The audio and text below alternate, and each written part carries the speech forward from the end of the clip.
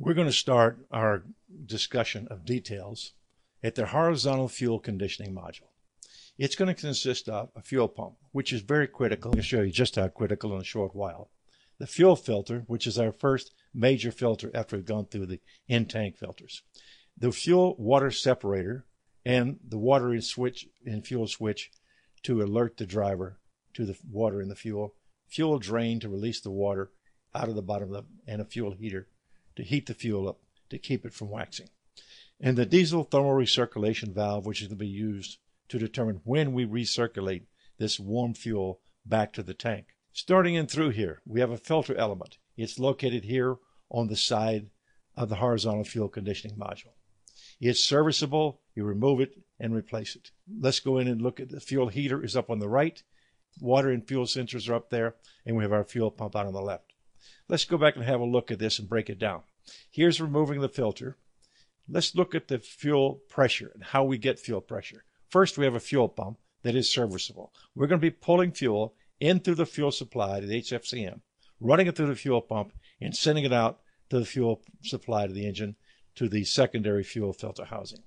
We can measure that at the secondary fuel filter housing. Here's 50. It must be the original spring in there. To read this, it would be reading 60 to 70 if we had the revised spring.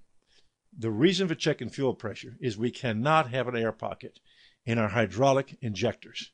If we do, low pressure can cause air bubbles, which can cause hammering, which will destroy the injector, as you see on the right there. We'll go more into that later, but just so you understand why important this is. If the pressure should fall below 45 psi, the intensifier piston in the injector won't have enough fuel to dampen the stroke, and it can damage the injector. This is why we update it, why we want the new spring, and this is why we spend time testing the fuel pump with a lab scope. We can hook it up in several places under the hood. We found this green wire right here under the hood coming out just above the firewall. Here's what we're actually testing. We're over here on our right, and we're checking the wire going to the fuel pump from the underhood fuse box. Here's a schematic of what we're looking at. As you can see, we have the different color codes. We're getting 5 amps on this, which is a normal amperage we'd be looking for. Some bad ones, like this one, for instance, goes all the way to 0 at times, is very erratic. This is an extremely erratic fuel pump. We do not want that to happen. It's hard to check fuel pumps because it turns off in 2 seconds after you turn the engine on.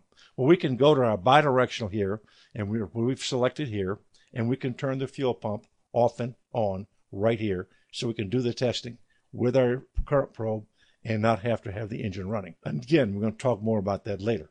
Now, we suggest you add a fuel pressure tester to your annual inspections. It should not be low.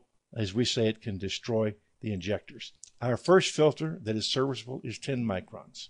This is finer stuff that got through some of the stuff in the in-filter tanking. It's replaceable.